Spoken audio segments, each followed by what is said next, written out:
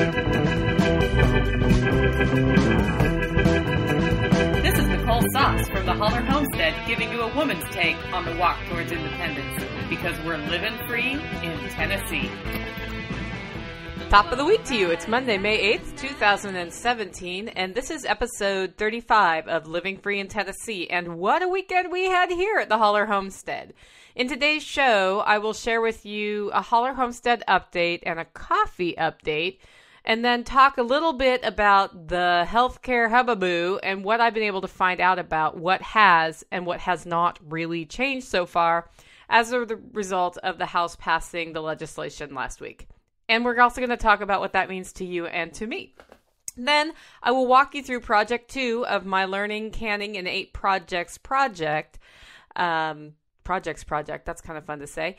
And we'll talk a bit about how and when the video series is coming out, because we have a plan for that finally, rather than the I might record it. I have somebody to help me record it, but I don't know when. Now I know when. So we'll do that. And project 2 is canning peaches, just so you know. But before we dive in, if you want to drop me a note, topic, idea, or comment, you can email it to NicoleSauce@gmail.com or leave a comment over at livingfreeintennessee.com. Okay, guys, now it's time for our regular segments. And the first one we have is Eating Seasonally and Tales from the Prepper Pantry. Really, at this point, it's all about Tales from the Prepper Pantry and a lot less about eating, it's all about eating seasonally and a lot less about Tales from the Prepper Pantry, but we are still eating some things from the pantry. Like, we don't have green beans and corn and beets coming out of the ground yet, although we will shortly on the beets. So those sorts of things we are eating from the pantry and augmenting what's coming out of the garden. And this is still Salad Palooza time. That's right. Not only is it Salad Palooza, but cabbages have started coming on. And as many of you know, I don't do spring cabbage in my garden because it turns into the epic battle of the bugs and Nicole Sauce. So we don't do that. But for some reason, some of my friends are able to win that battle. And so when I see cabbages at the farmer's market, I usually grab a few and make some nice spring sauerkraut and, coleslaw, all those good things. A note on tomatoes. Speaking of farmers markets, they aren't from here. When I moved here, people would hear me talk and they'd say, "You're not from here, are you?" Because I was usually asking some sort of question they'd never heard anybody ask before. But the tomatoes that you're seeing in the farmers market around here are either coming from a greenhouse and frankly don't taste as good as the real ones that come out of the sunny weather in the garden, or they're shipped up from somewhere to the south of us and therefore don't usually taste as good. They're not as bad as the ones in Walmart, which are bred to ship for a gajillion years. But what I've noticed is we have people selling quote-unquote local tomatoes that really aren't from here. When you go ask them, they usually say, "Oh yeah, we got those tomatoes from Georgia," or "We got those tomatoes from Florida." And what's happened then, in order for that to happen, is the tomato's been picked when it's not ripe, put in a box, shipped up here, and become ripe. Not the end of the world, but still not quite as good as the vine ripe. So if you're hankering for tomatoes, by all means, grab them. I like to wait till I know that they're coming off the vine in the right way, unless I get a little push from Mark to get tomatoes for hamburgers or something. The other thing that's starting to come on are the green onions. These are, like the pre-big bulbous onion. Those are really yummy, and they're great. It's chopped up on salads, but also really good in stir fry. So we're hitting stir fry season. I was up in my garden earlier today, and guess what I saw? Garlic scapes. Do you know what a garlic scape is? It is the part of the plant that would be a flower if you didn't harvest it and eat it. So they're round, and they're these shoots that come out the middle, and they have a little soon-to-be flower at the top. And I like to get them when they're, first day or two coming out. Harvest them, and you cut them up, and you can use them in stir fry as just a light garlic flavor. But how they're really good is in garlic scape pesto. So basically you follow a pesto recipe, but instead of using basil, you put garlic scapes in the same amount, same weight, basically. So it is that time. And then I also, when I do the garlic scape pesto, don't add actual garlic bulbs. I just let the The garlic scapes speak for themselves. It's so good. So, olive oil, salt, pepper, garlic scapes, grind it up, add parm, put it on pasta, get fat. That's what you do right there. Then we also have kale. My kale is looking great. I didn't plant kale this year, but it planted itself. And anytime something will plant itself in my garden, that usually means it's in the right place and on the right schedule. Then broccoli, we got broccoli coming on, and all of that means stir fry season has hit. And this just means that we make a lot of stir fries with rice, and then they're around in the fridge for a while. That does not preclude us from making pottage every week, but it's just another dynamic to the meal plan in the country. And then on the wild side, dead nettle's gone, chickweed is too large and starting to taste funny. Watercress is really peppery. Like, the only use for watercress for me at this point is boil it in soup, or it's flowering where we are, so it has these little white flowers. You can put a few of those little white flowers on your salad, and it's not too, in light amounts, not too peppery. Pokeweed is getting larger than I want to eat it. And the Jerusalem artichokes are well into their leafing out phase, which means that the tubers they're like hollow right now. So they're not really what I'd be eating. But the daylilies are still yummy. You can get the young daylily shoots, or you can go into the roots. They're not hollow yet. The dandelions, there's a second wave of dandelions coming on here. So I've got some young dandelion greens that go well on salad.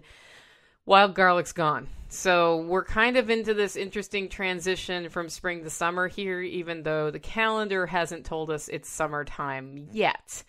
And theoretically, coming from the garden seasonally are new potatoes. I have seen them at farmers markets. I have not dug in my garden to see if I have any. I probably do, because my potato plants are like a foot tall now. And if I dig, I'll probably find tiny little potatoes. Although maybe not, because we've had a lot of water. So I find that my potatoes like to potato out when it's dry a little bit, interestingly enough. So you let them get dry, and then you give some water, and then they go bloop. So haven't done that. Probably will look around in the potato patches later this week. And eggs, lots of eggs. And that means for us sandwich salad. So sandwich salad is, how like egg salad sandwiches? So that's a sandwich salad. Or tuna fish salad, you put tuna fish and chop up hard-boiled eggs, and you put mayonnaise and blah, blah, blah, and pickles. Basically, sandwich salad is any meat at its core. Like, we will take leftover barbecued venison from the night before, grind it up with hard-boiled eggs and mayonnaise and spices, and it becomes a spread. And we'll do it with salmon, we'll do it with venison, we'll do it with beef, we'll do it with chicken, we'll do it with ham. Like, anything that's left over, it's sandwich salad time. And that helps us use up some eggs, but also helps us get through our leftovers. Next up, we have Getting the Gardens Ready, where we share what we're doing to get our food growing operation up and running. That sounds so tidy, doesn't it? It's not very tidy here right now.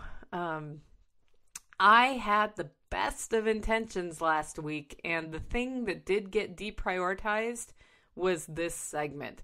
So, yeah, I'll tell you more about that in the holler update, but this week we are getting the last of the garden planting in. There will be a second wave in July, but basically everything's going in now. My sweet potatoes are going in, although I'm on the fence on that one, but they're going in. We'll see how that goes. The tomatoes are going out. The peppers are going in. Any cucurbit seeds are going in. Just making sure it's all set to go, and then I can focus on maintenance. That's what we're doing to get the gardens ready, and I should have had much of that done already, and I don't because stuff. I'm also attacking the bramble. The bramble is a big mistake I made when I hired somebody one summer to help me get a bunch of plants in and then did not properly supervise them. And they planted, I told them to plant 5 feet from, I put blueberries here, put them 4 feet apart, and then 5 feet from that start the raspberries. And they planted everything 12 inches.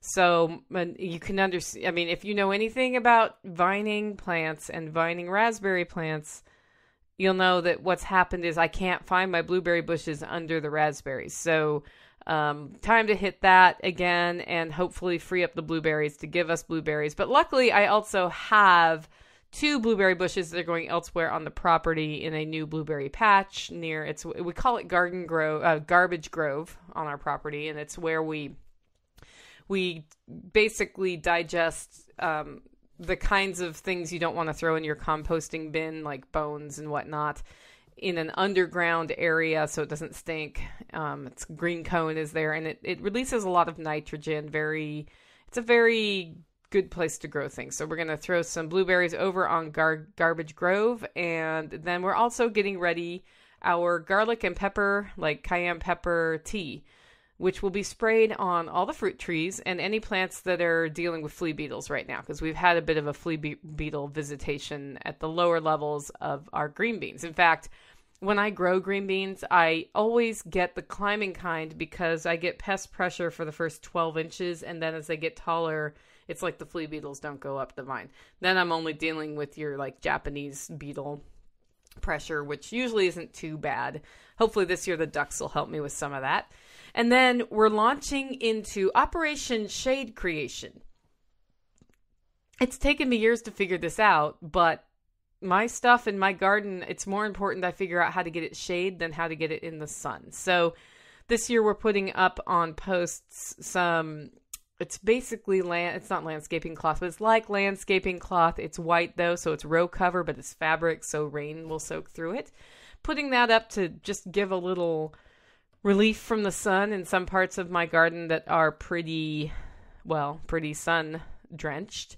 And then also the way we've designed, last year we'd already done this. With the way we've designed our beds, we have cattle panels up so that we can put things on them, which creates shade pockets. So just thinking about that, thinking about where I put things. I did also trim up we have elderberries growing in a ring around one of my raised beds, and I trimmed those up so they'll give it shade but let some sun in, so we'll have a salad bed there as long as we can. In Tennessee, salad goes away. And then the other thing about getting the gardens ready is it's bee food time.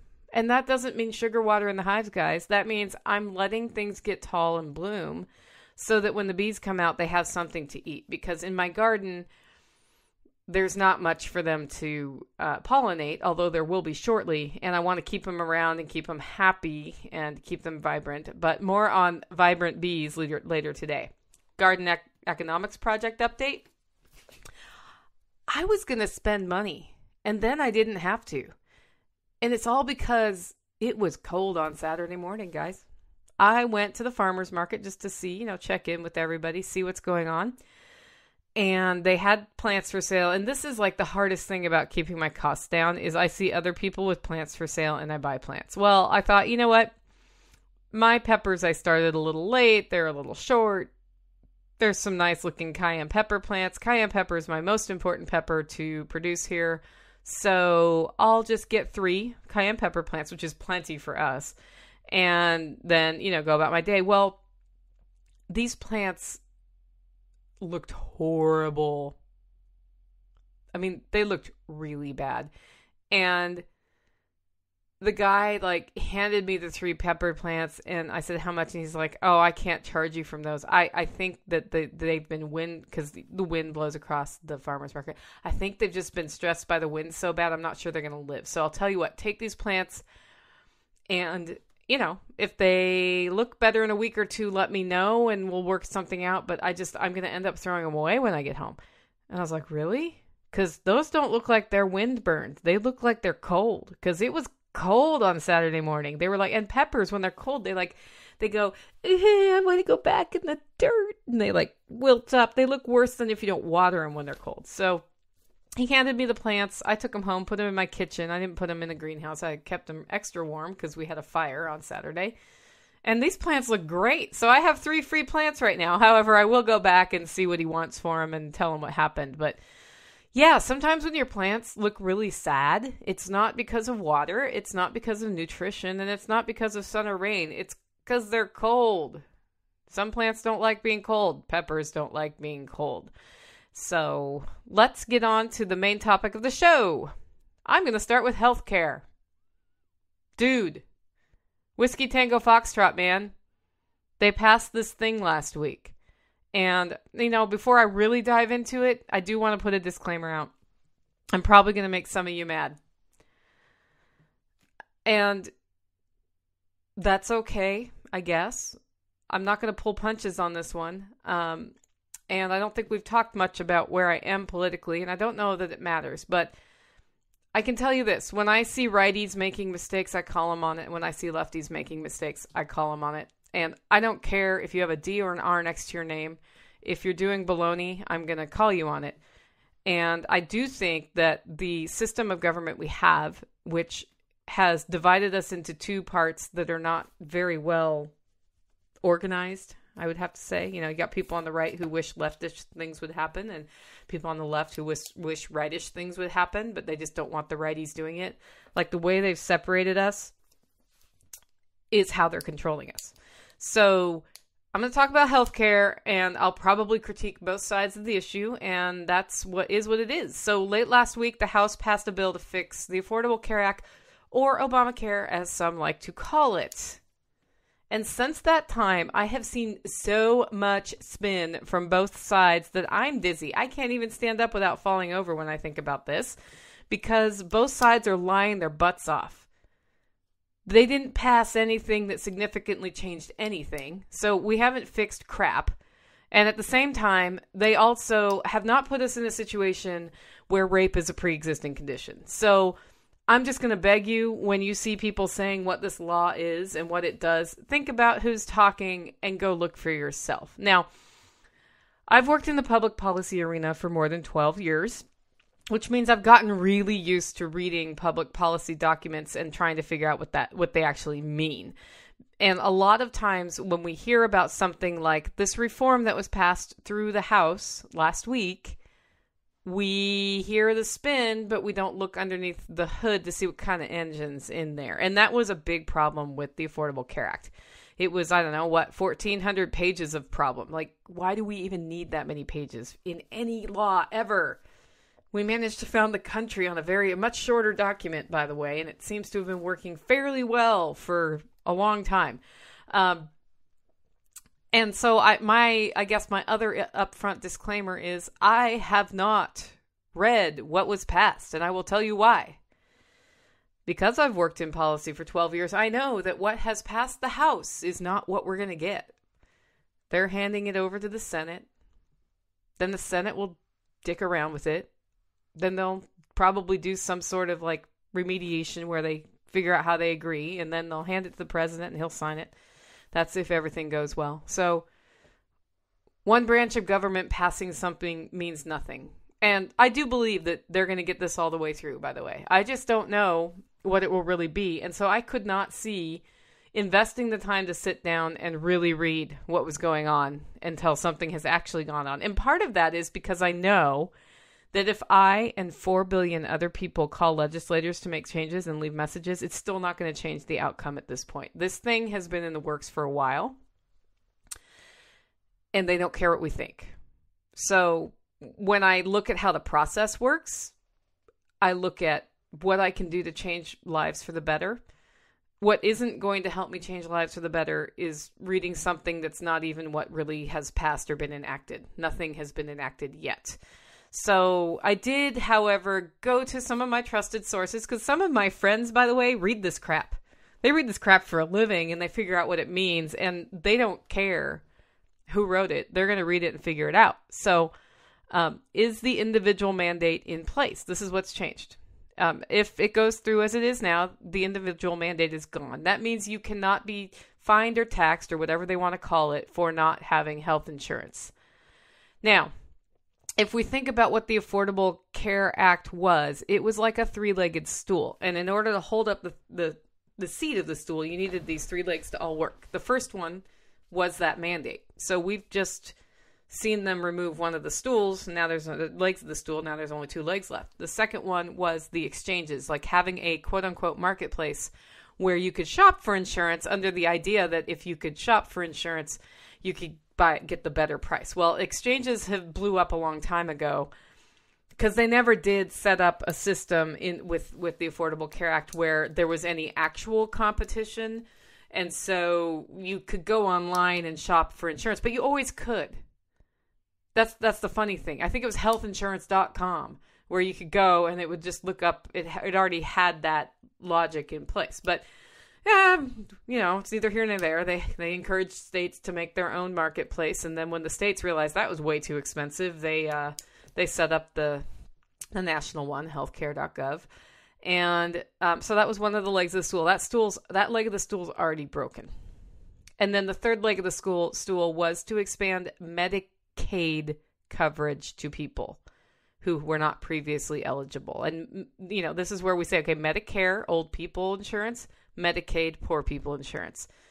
I think they named them close to each other just to mess with us so we would get really confused about what's what. So Medicaid expansion was voluntary by state. So if your state opted in, they could expand it to cover more people. So you didn't have to be in the same definition of poverty as you had to be previously. And that leg of the stool was already a little wobbly because a number of states did not expand. So the next thing that has changed is that Medicaid cannot be expanded in any additional states. But the states who already expanded coverage to people aren't losing that. That's still there. They are going to be leaving the states to pay for what they've agreed to. And that was the plan all along. The plan all along with expanding Medicaid was the federal government would help you pay for it and then reduce that help year over year. So while the states increased their contribution. So two things have changed. Individual mandates gone. Medicaid can no longer be expanded in the states who haven't already. But the ones who already did still have it. Some of the taxes added by the ACA are gone. And the spin is that these huge number of taxes are gone. Okay, some are gone. Yep, some are gone. And they're counting on increased efficiency to cover that gap. Interesting. We're asking the government to be efficient. Pre-existing conditions. This is the big one. This is the big one they're arguing about. This is where they're misleading you really badly. Both sides are. Pre-existing conditions do not have to be covered for 1 year.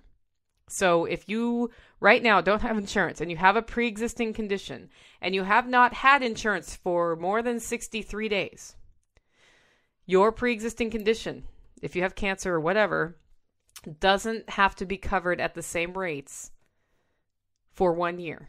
And then it's just covered. That's how it's written right now. I don't know if it'll stay that way. And this is a lot of ifs, buts, and ands. So we're going from a system where you were supposed to have insurance to begin with.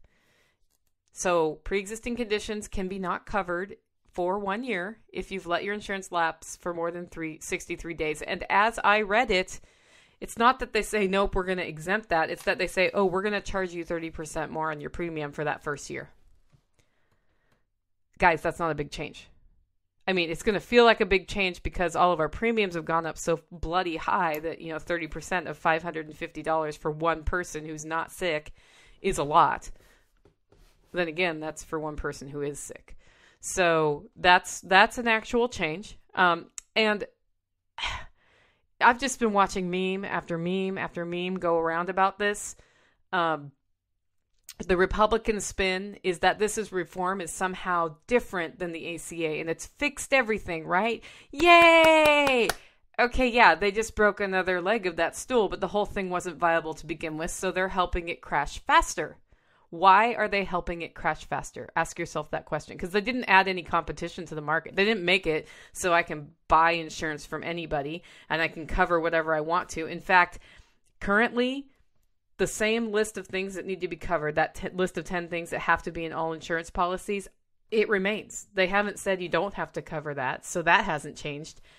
They haven't made it so that I can buy my insurance policy in Missouri on the open market, even though I live in Tennessee. Nope, that hasn't changed. So all they've done is really significantly gotten rid of the individual mandate, which people were ignoring anyway because insurance premiums on the private market had gotten so high that it was cheaper to pay the fine than to get the insurance at some point. So yeah, this will ultimately hurt the Republicans' credibility when it comes crashing down, because it's going to. And they haven't really addressed any of the underlying flaws of the law. And all they've managed to do is pass a bill that lets them scream victory. Yay, we won. Okay. Democrats' spin is that rape is a pre-existing condition. This is horseshit. I actually looked into that one because I was like, what? That can't be right. And it's not right. The steps that, it's feasible if you go through a very long series of steps to get there, that somebody who was raped may end up with a pre-existing condition that is not covered. But you have to have let your insurance lapse for 63 days. You have to have done something like contracted HIV as part of being raped. And you have to be in a state that has applied to the federal government for an exemption from covering the 10 things that are listed in the ACA to begin with, which they don't even have a process in place for, and it's entirely unlikely that any state would bother to do. And then there's like 4 other things that have to happen. And then, yeah, sure, maybe something that happened when you were raped won't be covered. But Democrats running around saying that rape is now a pre-existing condition is so convoluted to get there that it makes them hurt their own cause. Like, it's so easy to call them out on that one that they just look like big liars and big whiners. So, on the one side, we've got the Republicans claiming this huge victory and not helping anybody, really. I mean, I guess it's good that we're not going to get fined this year for the individual. Basically, they've removed a tax on the individual who couldn't afford their insurance. And you've got Democrats talking about rape being made into a pre-existing condition. Both of them are lying. Both of them are going to look like they have egg on their face when the whole law comes crashing down. And it's all part of the plan. So, what should I, the homesteader, do about this? Nothing. Basically, this process is out of our hands. And, when you think about, 7 habits of highly effective people, you've got your circle of concern and your circle of influence. Circle of concern, am I concerned about healthcare crashing? Yeah, I actually am. But can I influence what's going on at the national level? No, I can't. And I don't care how doughy-eyed you are. I'm an optimist. As I said, 4 billion calls to my legislator is not going to change what's going on right now. What's going on right now is they're designing a system to fail so that they can put single payer in. That's what they're doing. And in order for single payer to ever pass in this country, Republicans have to do it. So they're playing the game they were always planning to play. And we're just being manipulated by them through our emotions to fight with each other so that we're so busy fighting with each other, we don't realize what they're doing on the national level.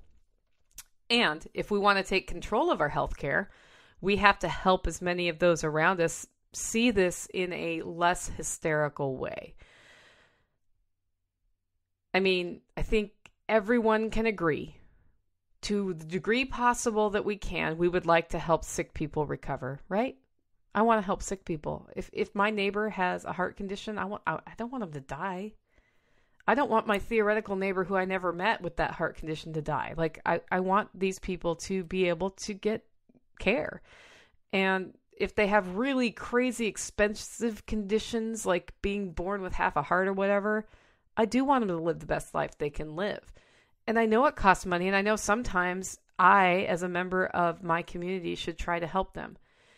Even if they're in California and I'm in Tennessee or whatever. Like, I agree that we need to help people and that people should have access to medical care. That's my core belief. And that's where I try to go with people when I'm talking about healthcare. What's your end result? What do you really want? And if you're talking with somebody about that and they will agree to the desired end result, that's great. You can actually have a conversation and say, okay, well, is the government the best way to get us there? Is ceding all the power to the feds, who won't even put in the same plan for Congress as they do for the rest of the country, is that the best way to get the core end result? Or are we opening ourselves up to being at the whim of special interests of all kinds? Government special interests, corporate special interests, just people who are looking to make money off of forcing other people to do things. Is that the best way? I don't know. I don't personally think it is. Let's have a talk about that. So if they agree with you that the desired end result is access to healthcare, but are not interested in exploring different ways to get it than their team tells them to go, their D team or their R team, it's time for you to take the high road and end the discussion. Because if they've so tied their identity to a method rather than a result, and they are not ready to examine the flaw in that whole set of choices, then nothing you can say in a debate will move them. And in fact, if you attack their identity attachment to a method, you're going to make them stick to it stronger. So the best thing you can do is leave them knowing that when the time comes, they can talk to you, because you're not going to judge them. You're not going to be mad at them for having once thought that this method or that method was more important than actual health results for people, and that you're a kind person that they can trust to talk things through. I mean, it makes me think of way back when I lived, before I came over to the Liberty perspective, I was not Liberty at all. And I just happened to be really good friends with somebody who was very Liberty oriented, and he never forced anything on me. But when I started evaluating what wasn't working in mass transit planning, I was like, yeah, but what about the police? How does this work? And often in Liberty circles, the answer to what about the police results in you being ridiculed. Well, that's not good. If he had ridiculed me, I would have been like, middle finger up, I'm going back to my other belief system. Same with this healthcare thing. I mean, healthcare is so emotional because we all know somebody who needs it, and we want them to get it, and we love them. And it's hard to be reasonable and objective in that situation. And that's why we need to be empowering when we're talking about healthcare, rather than spin it like a bunch of horse shit about rape being a pre-existing condition, or that whatever the Republicans just passed in the House is actually A, law right now, which it's not, and B, a significant change to anything that was already there. It's not. I mean, basically, so I've just told you the long version of learn how to take care of yourself as best you can, because they're not taking care of you through anything they're doing in Washington right now in healthcare. And don't be an asshole to people who don't get it yet. Be an empowerer. Listen to them. End the conversation if it's clear it's not going anywhere, because they'll remember that later. You know, that reminds me, a friend on Facebook put up something this week. It said, it's globalism versus nationalism. Which are you? That question is flawed, guys. That only gives me two choices. Maybe I'm a humanist. Maybe I'm a universalist. Maybe I'm nothing. Maybe I'm nothing. Maybe I don't see the difference between those two choices, really. I mean, like, you have the overlords of the globe versus the overlords of the country. Like, overlord, that's the problem. You know, you're asking me to choose which king. I choose no king. So, and healthcare is kind of the same way. Like, the Democrat version or the Republican version, it's all kind of like, which really messed up system do I want to participate in? Neither. Actually, what I want is for people to get access to healthcare. I want people who need new limbs to be able to get prosthetic limbs and go on with their lives. So I'm just going to do my best to support our innovative medical providers directly. We've got some really good ones in Tennessee, and I'm going to give them my business. I'm going to do my best to keep myself covered with some insurance in the event of a catastrophe that I have not been able to plan for. And unfortunately, I'm going to have a plan B, because if the whole system crashes when my time to need it comes, I've got to have a system in place to take care of myself. And I'm pretty sure that as old as I am, I'm most likely to get sick, breast cancer or something, if I'm going to get it, right when there's nothing in place for me. And that is their end goal, guys. It's, their end goal isn't to provide a system that provides care for all of us. It is to crash the system so they can put something in place that allows them to have even more control and to pay off their buddies at an even higher level. And so, in other words, I'm going to plant poppies. And for anybody who knows anything about poppies, you know why I would want to plant poppies as my plan B. And then we're going to wait to see what really passes before getting all upset about any of this, because what has passed the House has not passed and been signed into law unless it's happening while I'm talking, which is totally possible. And as I said, 14 billion calls aren't going to stop it. Okay, so I started with that segment. I wasn't even going to talk about healthcare until I had read it and something had passed all the way. But then I had so many questions about healthcare, I thought I'd just give you my 2 cents. That's my take on it. And then I put it first because it's kind of a bummer, isn't it? It's a bummer because we're watching our parents not get care. We're watching our kids struggle. I'm struggling myself with even paying for my health share at this point, and how much stuff has inflated over the last 4 years. It's kind of depressing, but we can go on to some more positive topics. So let's go into the Holler Homestead update.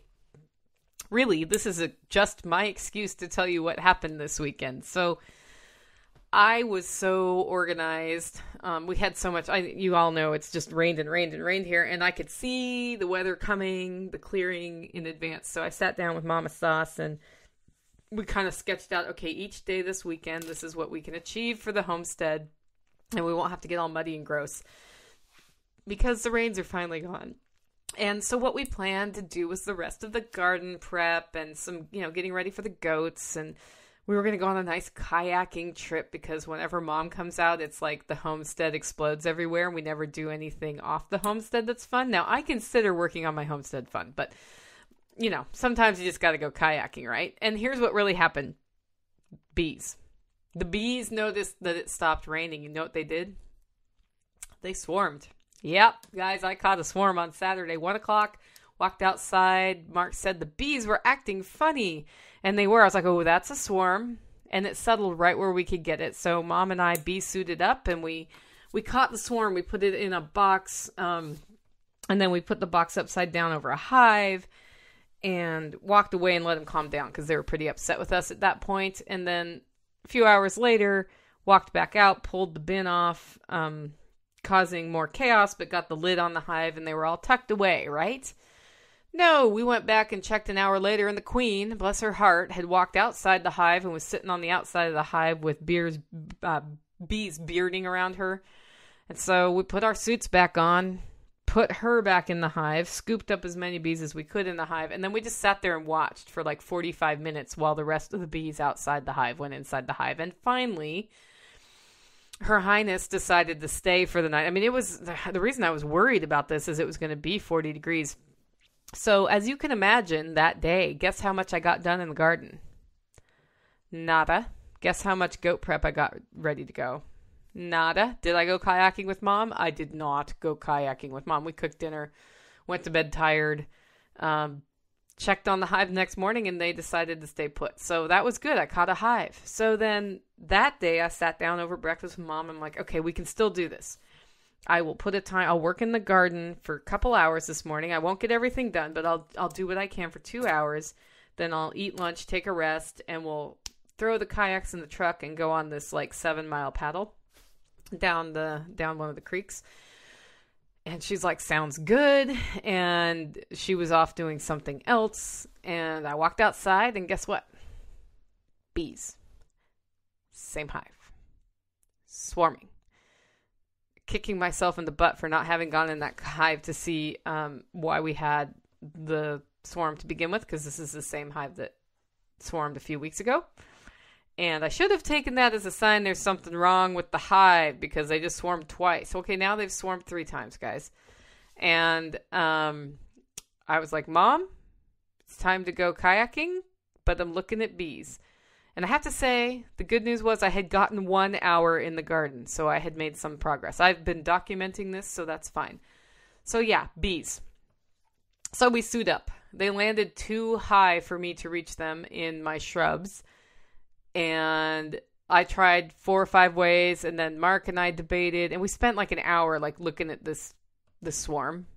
And finally, I was just like, screw it. Put it out on Facebook to a friend. I'm like, hey, if you want a swarm, it's too high for me to get. You need like a 12-foot ladder. I don't have time.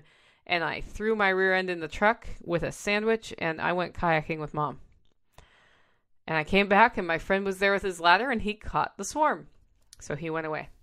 So, that's a really good illustration of how things are on a homestead. You think you're going to do something and you don't. And at some point you do have to cut your losses. Like there I was, I had yet another swarm. I don't have any hives to put them in, but I do have friends with hives. So I gave that swarm away. Felt pretty good by the end of the day yesterday. I got 1 hour in the garden. Didn't get my tomatoes out, but they'll go out today. And I kept my overall personal long-term goals in mind of not getting really stressed out, taking care of my health, And the way I take care of my health is partially by growing our own food and remembering to integrate recreation into life. Because when I die, I'm not going to be like, I wish I would have caught one more swarm. I'm going to be like, I wish I would have spent more time with my mom in a kayak. So we went on this fantastic kayak yesterday afternoon, and the weather was perfect. And just at the end, we got a bunch of headwind. And I'm really sore today because I had to paddle my rear end off to get through that. Well, so today at 1 o'clock, guess what happened? I'm recording this podcast late because bees, same hive, swarm. And Mama Sauce is still here, and she came home from being out, and I pointed up at the tree and I said, this time they're in that tree. And she was like, what in the world? Because, by the way, hives don't usually swarm like this. And yesterday we did go into that hive, but I didn't go all the way in because there was just too much going on.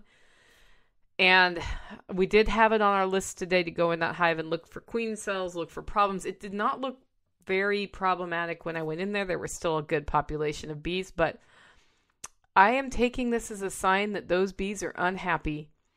We will go through the whole hive today and see what's going on. But this time, this swarm at this point is so small. It's like 2 cups of like 16 ounces of bees. It's hardly any bees up in that tree. And as Mom and I talked about it, because the hive doesn't look bad inside, we're actually wondering if like they lost a queen and have been requeening and we keep catching them and putting them somewhere. We're just going to leave that one out there and see where it goes. I'm not going to run around with a ladder 50 feet in the air. This time they're way up in the tree. It's actually probably 30 feet. It's right over the hive too. We're just going to let them be and see if they go back in there. Like maybe they have a queen and they're going to go back in that hive. And if they don't, at this point, I need to concentrate on caring for the hives I have that are healthy. And I have 2 healthy hives.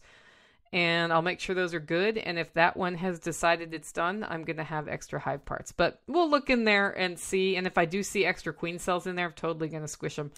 Sorry, guys. I hate squishing bees. But wow.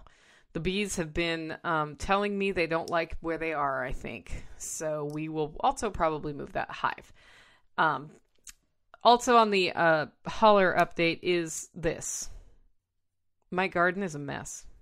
You know how I tell you all about getting the gardens ready and growing food and all that? Yeah, my garden's a mess.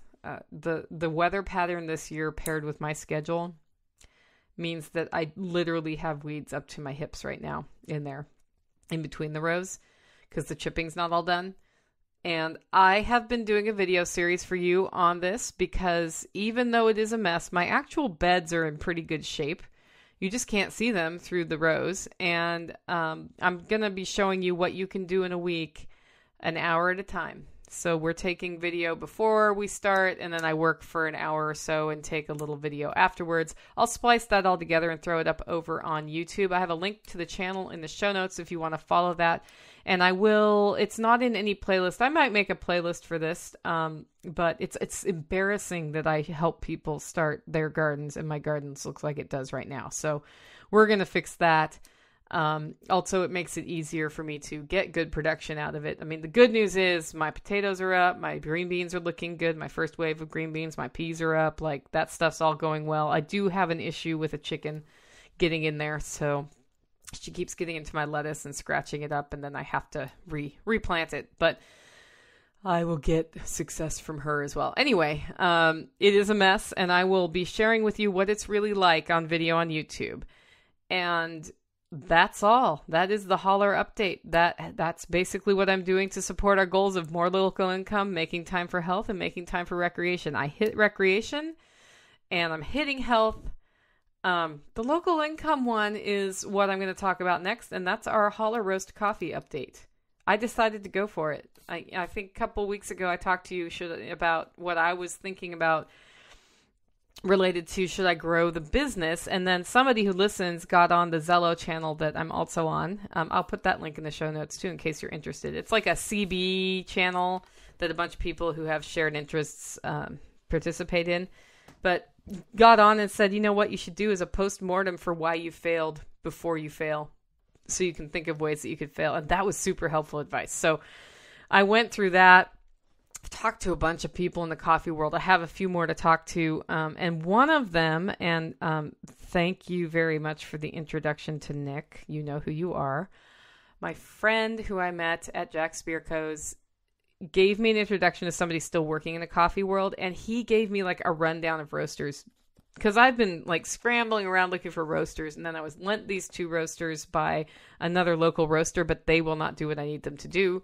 And then this guy like hooked me up with a roaster that's much cheaper than going like to the $20,000 option. And they have a lease program so that I don't have to go all in right now. I have to sell, basically 10 pounds of coffee to cover it every month. And it looks like it can handle the growth that I'm expecting in the next 24 months. So that's 2 years. So that means I don't have to go super expensive just to be able to handle the growth trajectory that we're on. And I don't have to try to plan for explosive growth to cover a much larger roaster. So that's really exciting for me. And what we've been doing to get that ready is setting up some subscription plans. So if you love the coffee, I'm going to have some subscription plans. But we cannot grow Holler Roast for the next 2 years with just Holler Roast, which is a flavor. That is a specific blend that we use. And the way I do Holler Roast is I taste a bunch of different coffees and I come up with the blend that's going to be our blend for the year, or asterisk until they run out of those beans.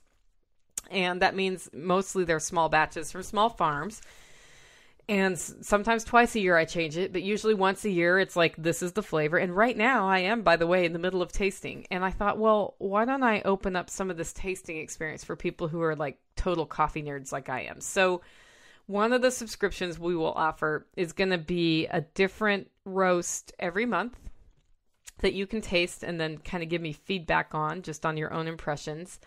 And it will be things that we've tasted over that we like, but we didn't necessarily choose it for Holler Roast. The other one will just be straight up Holler Roast. And if you subscribe to that, you end up getting, the same roast every time until we're out of that blend. And then we make a new blend, and we'll keep in communication about that. And I'm thinking, there's going to be like the 2 pound a month and the 4 pound a month. But then somebody mentioned to me that might be too much coffee. So apparently, as it turns out, a lot of people don't drink as much coffee as I do. So I think we're going to do a pound a month versus 2 pounds a month. We'll kind of play with that. But that's going to launch by May 24th, because May 24th, I am going on another podcast and talking about Holler Roast. And I want to be able to offer those listeners subscriptions as well. So keep your eye out for subscriptions. And I will offer you all, my loyal listeners, a discount code on that when it comes out. So, I'm going to sum up this Holler update and coffee update with nothing went as planned. And I am at one with this. A couple times I was frustrated, I will admit. But we are still on track, because although the grass is a bit taller than I would like it to be at this time of year, and we won't even talk about broken lawnmowers right now, and I'm behind on drying my tea ingredients. I do need to get my bee balm on racks this week. I'm still making forward momentum. We are way better off than we were this time last year, and things are looking pretty good for the coffee. Okay, last segment of the day is Project 2 of Canning in 8 Projects. And I did want to take this moment to give you a word about Patreon. Patreon's another way you can support the show. And if you head over to our website, there's now a Patreon button, and I have started putting up premium content. So if you pay $1, if you want to support us at the price of $1 an episode, that's $4 a month, you will have access to premium content. And what's up there right now are previous episodes in zip files, like sets of 10. And then I have the Home Roaster's Guide to Coffee up there. And we are going to be starting to release the Canning Project videos. Yay! That's right. So this is the project verbally that you're getting on the podcast, but we are making the videos, and I've gone from, I don't know how I'm going to make the videos, to I found somebody to help me make the videos, but I don't know when I'm making them, to, hey guys, we're ready to start recording this coming weekend. So I'll be walking you through visually how to do canning so that you can see what we're talking about here. So project number 2 is canning fruit, and more specifically, canning peaches. Why peaches? Well, because those are basically the first fruit I'm going to end up canning this year, so I thought, why not? Now, peaches are not ripe in Tennessee at this time. They might be ripe further south, but they are not ripe in Tennessee. But you know what? You can go to the store and buy peaches and just try this if you're learning how to can. There's no reason that you couldn't just buy peaches from the store as long as they're not gushy. So the method we'll talk about today is water bath canning. That was the same as last time, which was pickles. And we're going to talk about a raw pack, not a hot pack. And the reason this is project number 2 is it's a little bit more complex than pickles and has a slightly higher failure rate, which makes you sad when you put all that work in and some of your jars don't work out. But the risks to your health are very low. And that's because there is sugar in the canning process. So you're making a sugar concentration, like a syrup that you can the fruit in when you do it. And sugar is a preservative, just like salt, right? So it's a very low risk. If you can improperly and it gets exposure to air, you know what happens? One of two things happens. It turns black from mold and you're not going to eat it, or you just made peach wine. Those are the two things that happen. So you're not making anything that's going to kill you. So that's why it is project number 2. Now, there are a couple of things that we're going to cover. First is choosing the fruit. Second is processing the fruit. Third is making the simple syrup. And then 4, I'll go through the process. So let's start with choosing the fruit. This is going to sound a little counterintuitive. When you are choosing peaches to process, you want them to be firm, not squishy. When you're choosing them to eat, you want them to be squishy because it usually means they're sweeter, right? So you want it firm, but not underripe, because the longer they're on the tree, the sweeter they get. But when you're at the store, it's kind of one of those beggars can't be choosers situations. So you want to find a peach that doesn't have a stone that's going to get stuck to the inside because that pulls all the fruit out. And you want it to be firm but not squishy. And to do 7 jars, you'll need between 25 and 30 peaches.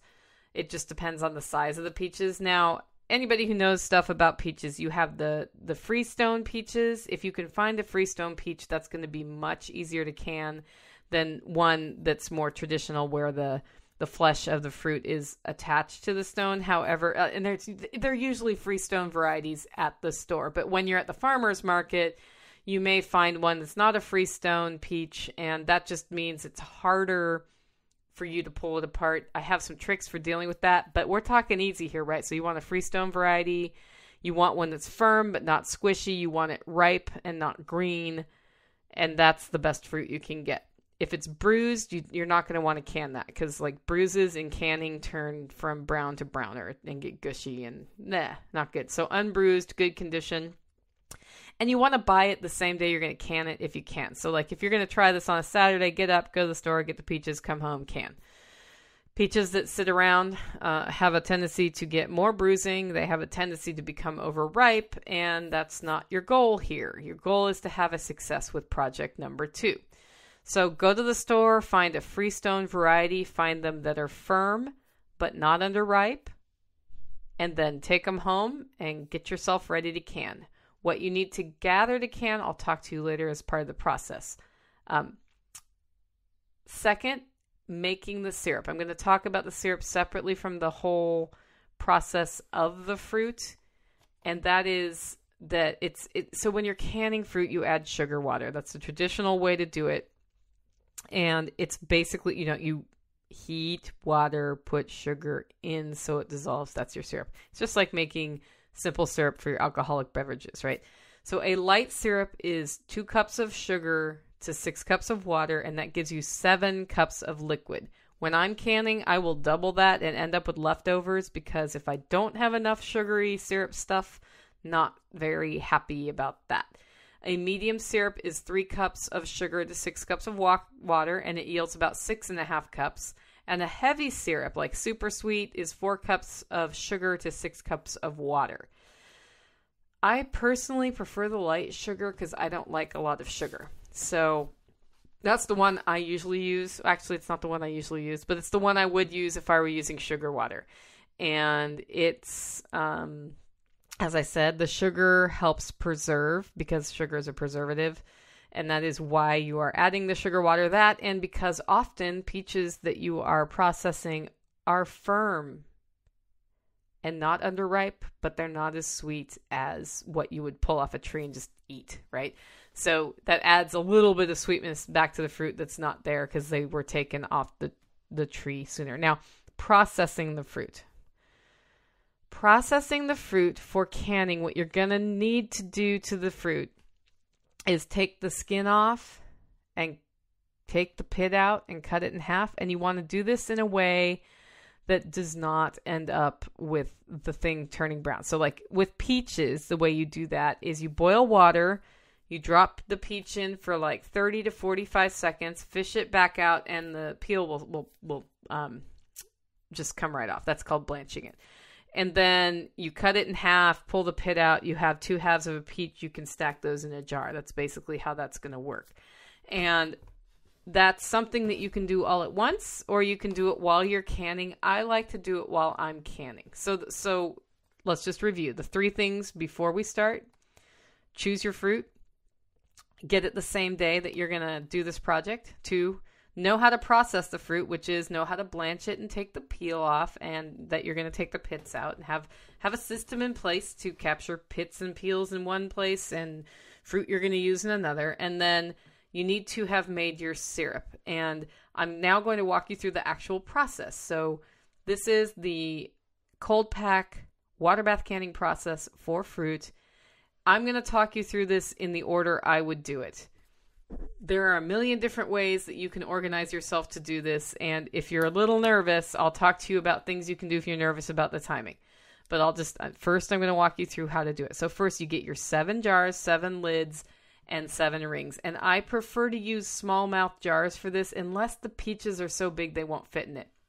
The reason I like small mouth jars is when you put the peaches in, when the jar comes in at the top, it kind of keeps them low in the jar and below the liquid level in the jar. So that's the shape I prefer, unless for some reason I got giant peaches. And then really when I get giant peaches, I cut them into quarters instead of halves. So, it's up to you what you use. Some people find it easier to pack peaches neatly into wide mouth jars. I just like that extra little bit of lip in there for peaches in particular. So you're going to take those jars, you're going to put them in your canner, your water bath canner that we talked about on the pickle, how to make pickles. So you have like water bath canner, the base that goes under the jars to keep them from breaking.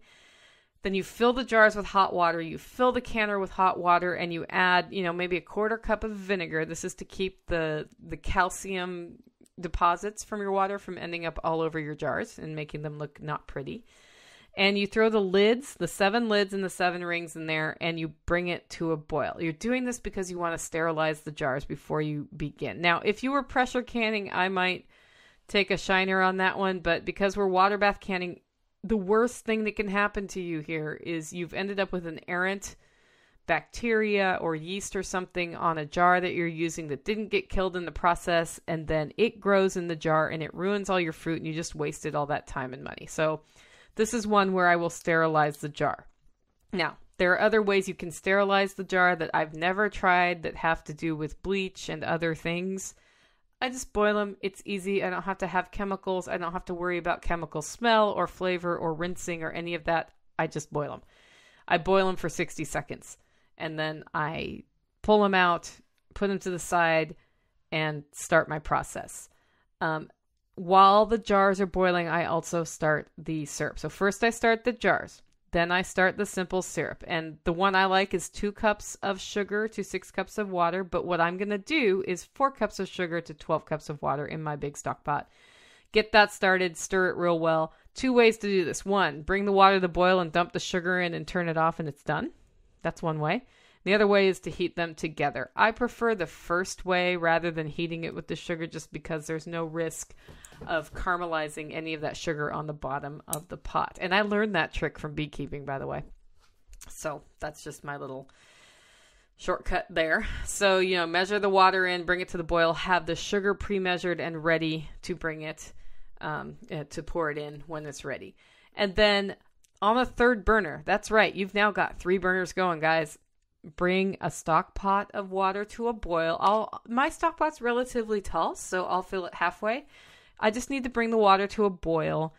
Again, I use hot water going in to make it faster, and this is what I'm using to skin the peaches. So if the timing all works out the way I want it to, the jars are boiling right as I'm starting to get a boil on the water where I'm going to skin the peaches, and the simple syrup is basically ready. That's my goal here. That doesn't always happen. Sometimes I have to wait a little for one or another to get done, but I don't start peeling my peaches until my jars are sterile. And what I'll do in that situation is I fish the rings and lids out, and I leave the jars in the canner, and I turn the burner down to low. And this is where I'm going to tell you my method, and then I'm going to tell you a trick if you don't work as fast. So I work pretty fast when it comes to this. So this is the scenario we're at this point. Jars are sterilized. Water for the peach peeling is boiling. I have a cutting board to the right of the stove. My simple syrup, I've dumped the sugar and turned the burner off. So I take my first 3 peaches and I drop them in, and I set a timer for 45 seconds, and then I pull them out and put them on the cutting board, and I put my next 3 peaches in. And while that timer is going, I usually just have a timer going that I can look at rather than a beep every time that requires interaction. I just have a timer going on my phone.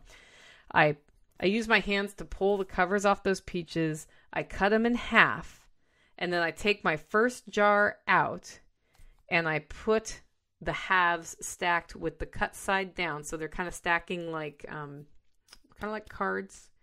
You just want to stack them on top of each other, cut side down. And 3 peaches is usually all I need for a jar. Sometimes I need 3.5. Sometimes I need 4. It depends on the size of the peaches. Sometimes you might need 5. When you're buying your peaches, think about how many of those will stack in a jar. Get them in there. Timer's gone off. I pull the next 3 peaches out. And then I put the jar by the simple syrup that I've just packed, and I pour the simple syrup in, and I clean off the rim with a paper towel with vinegar to make sure there's no sugar, because you do not want sugar on the rim. It will keep your seal from happening right. Run my finger around the top of that jar. I put the lid on. I hand tighten it. I don't use a jar lid tightener. And then I use my jar tongs, the ones that pick up the jar, to put my first jar back in that pot. Take the next jar out.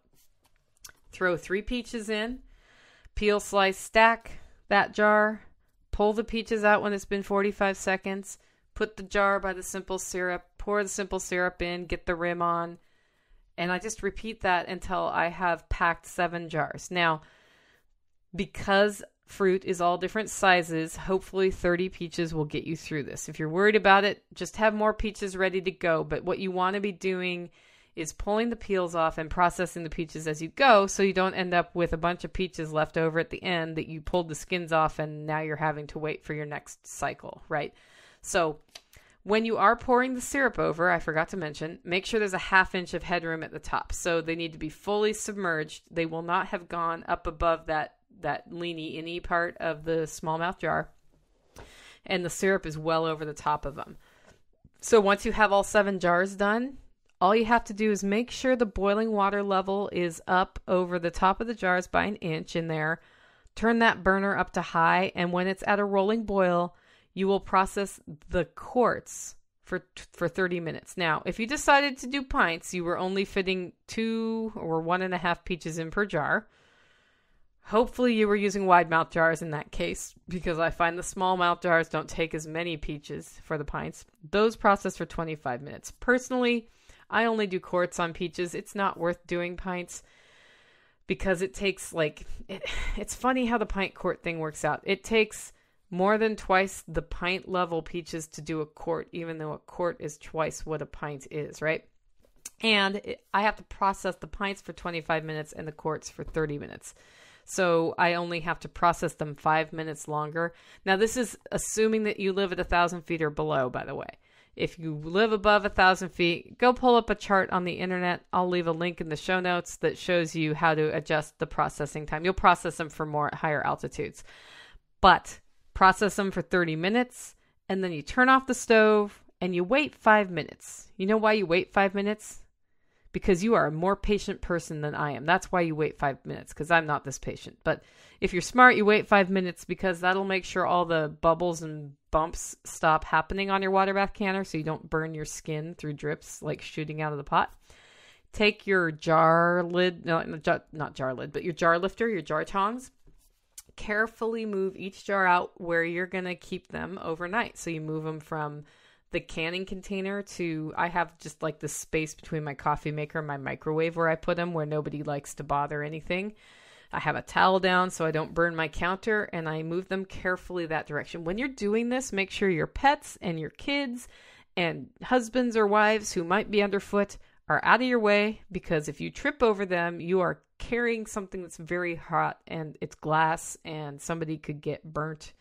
You could put an eye out, man. I'm just saying. So you put them over there, leave them overnight.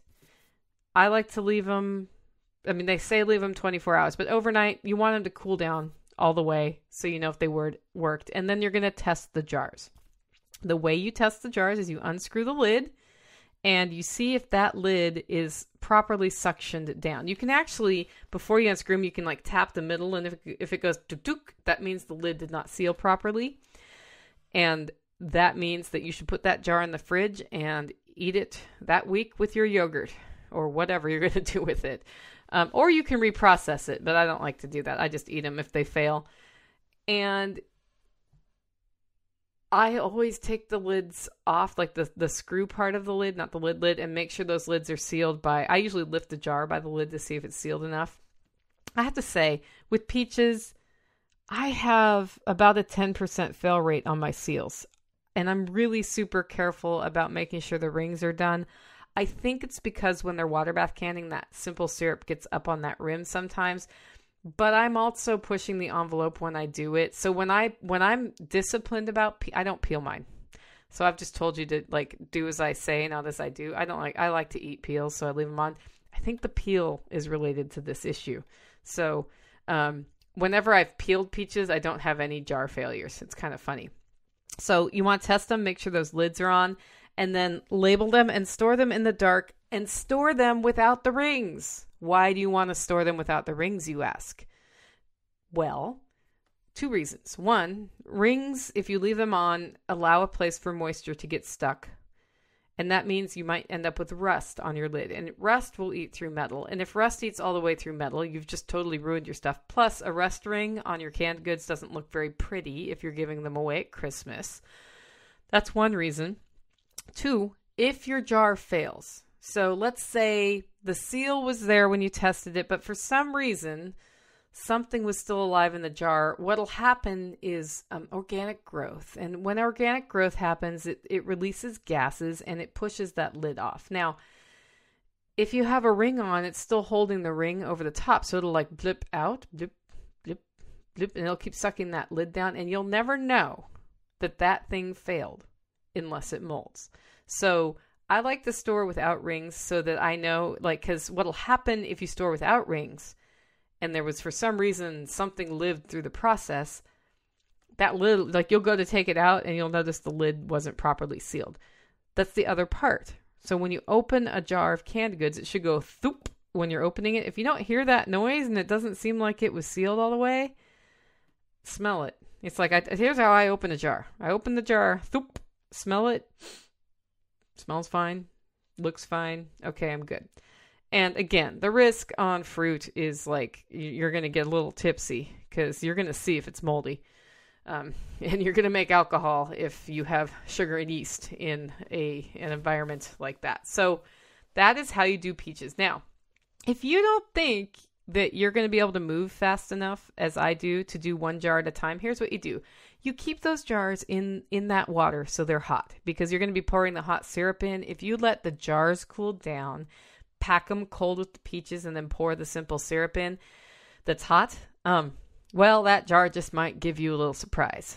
We all know what happens to glass. We all know what happens to ice when we throw it in a warm glass of water, right? Same things happens to glass when you change the temperature. So if you don't think you can do that and you want to reduce the pressure of having that 45-second timer for the skinning, here's what you do.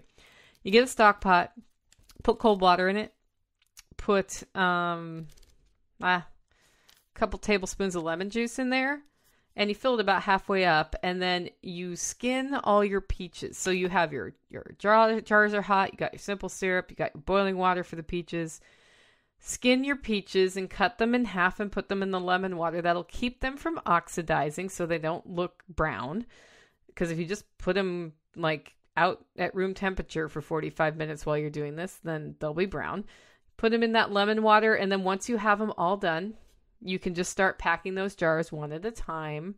Pour the simple syrup over, cleaning that rim off, making sure it's a good seal, and go from there. So that's how you do it if you don't work as fast as I do. But you'll find when you get into canning, like the first time you're going to do it that second way I told you, and then the next time you're going to be like, okay, I get how to take a skin off peaches. And if you want to get really good at this, just go buy like 2 bushels of peaches and process them, and you'll be really good at that by the time you're through the 2 bushels. We have a whole rotation we get going here. So once a year we get a bunch of peaches, and like they get organized by most ripe to least ripe, and then we start at the most ripe side, and we like put those aside to eat because they're usually too ripe to can. And then we start canning at the most ripe going to least ripe, and we try to keep those things cool. But man, boy, peaches more than 2 or 3 days just get beyond the point where we can can them. So that is the second project I would do. Remember, the first project was a couple episodes ago. I'll throw that in the show notes. That's canning pickles. Second project is canning fruit. We'll have the third project soon. And remember, we will have the new video series coming up in about 2 weeks. I'm starting recording on Saturday this week. Woohoo!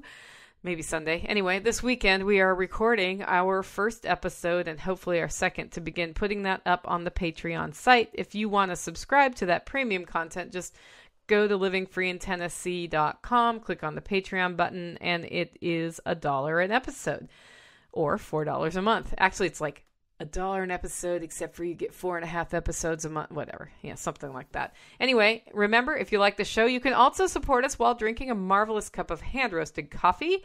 Just head on over to livingfreeintennessee.com and click on coffee. And with that, hey guys, get out there and make it a great week.